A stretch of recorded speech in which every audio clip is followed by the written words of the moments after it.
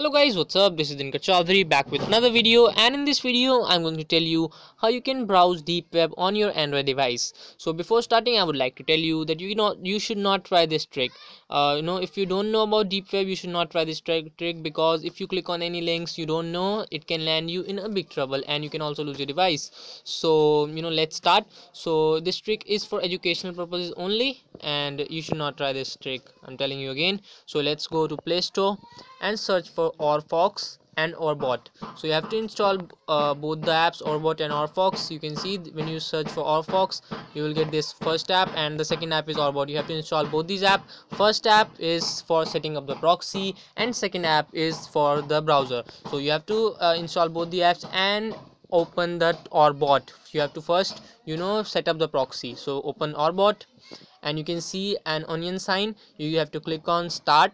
So you can see it is yellow right now. You have to wait until it becomes green and it starts the proxy. So orbot and orfox are not only used for deep web, it can also be used for safe browsing. If you want to hide your IP or you want to hide your location, you can also do that. So now you can see we have got the notification that you have successfully connected to the Tor network, but this does not mean your device is secure. You can use the browser button to test your connection.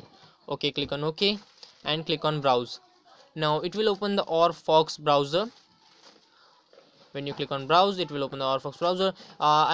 First I would like to tell you that orfox browser is very slow, because it is a type of proxy browser, so it works very slow. Even if your internet is very fast, it will work very slow. So you need to have some patience to browse the deep web. You can see we just clicked on browser and it has opened orfox. So it is working very slow. I'm using a 4G connection, but still it is slow. Now when we have a .onion link. I already told in my previous video that we need to have the deep web uses .onion extension instead of .com, and when we just enter that extension, this is the link of the Wikipedia of deep web, dark Wikipedia, we can say. It has some illegal informations and we can browse it, but when we enter it in a normal browser like Chrome, you see what happens. It gives an error that this site can't be reached, server DNS address could not be found. But when we just go to orfox and we put that link in it, let us just put that link, click paste and click go. So now you can see it is opening that Wikipedia page without any error. So this is the good thing about orfox, that it can open the deep web websites which have an extension of .onion. Let's see. So it is a very slow browser. We have to wait a lot of time to open the websites. By the time I'll tell you that you should not use the trick, and it is for educational and entertainment purposes only. And if you browse it and you don't listen to me and you browse it, then also you don't have to click on any link you don't know, because it can land you in trouble.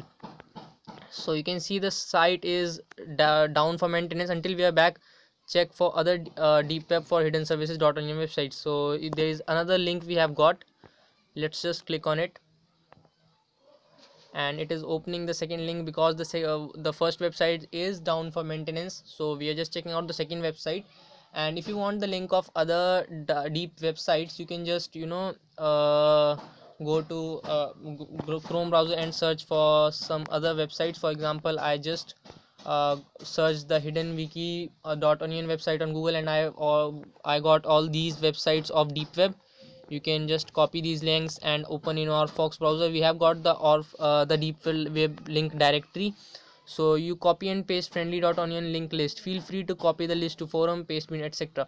So they have given us the link to all the websites. So we have the hidden wiki page, which is the link is this. For the hidden wiki page, we will copy the link and will enter this link in this paste and go. So we are going to the hidden wiki page right now.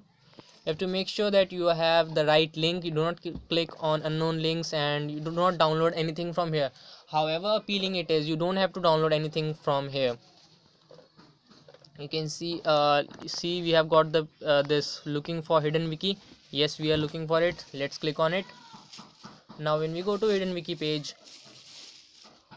all the information will be like this. So we can see the hidden wiki page, and 90% of the things here are, you know, illegal. You should not try this.